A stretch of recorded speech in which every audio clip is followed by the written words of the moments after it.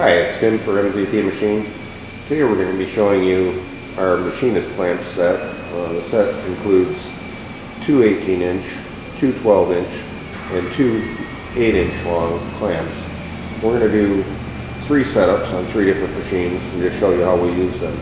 The set also includes 12 Zotts, and if you don't know what Zotts are, we'll explain them in a second.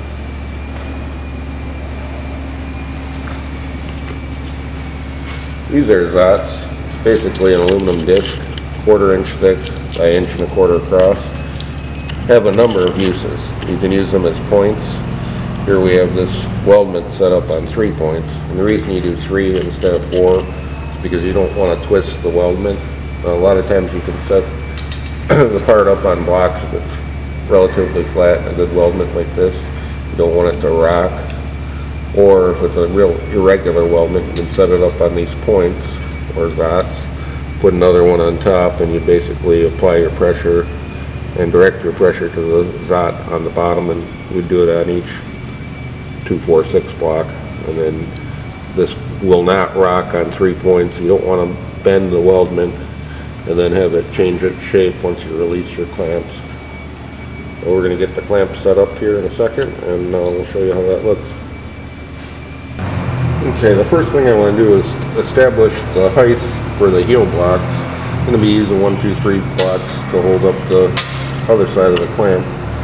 So we're going to be clamping right here, and I'm going to place a Zott there. Basically, a Zott keeps the surface from marring, and also helps you establish the height of the heel on the clamp.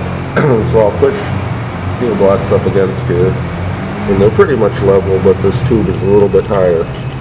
So when I go to set up the clamp, I'll use 2 Zotts, so the clamp will be inclined like this.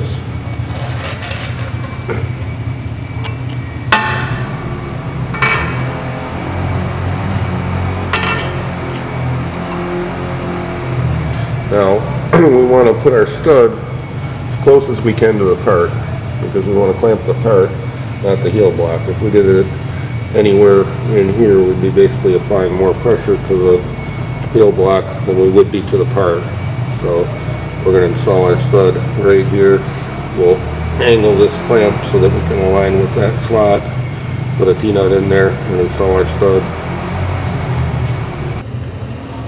Okay, now I'm just going to throw a couple of washers on top of the clamp, install the stud. T-nut's already down there.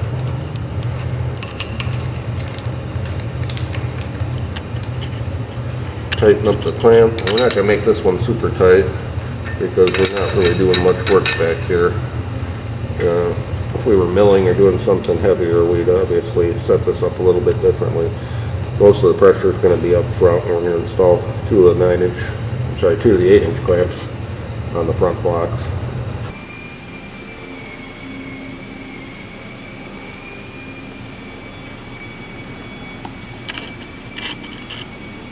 Okay, off camera we've set up the 2 12-inch clamps, and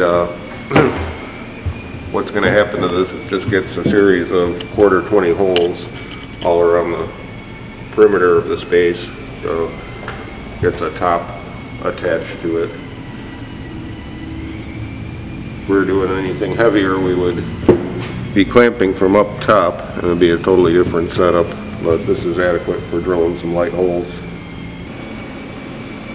Okay, here we have another quick, easy setup. We're clamping a big V block on this machine, and just make sure that, again, that your clamps are leaning slightly forward, and that you keep your studs close to the part being clamped. We're going to set up our part on here, and we'll show you that. Okay, here we have our round part set up in the V block. We're using our 18-inch clamp with a Zott on top of it to hold it into the V block. We've got our 2 12-inch clamps holding down the V block, and we've indicated across this face and along the side to make sure the block is square, and we've indicated this so we know where center is, and we basically have to bore a hole in this, and that's it. That's our setup.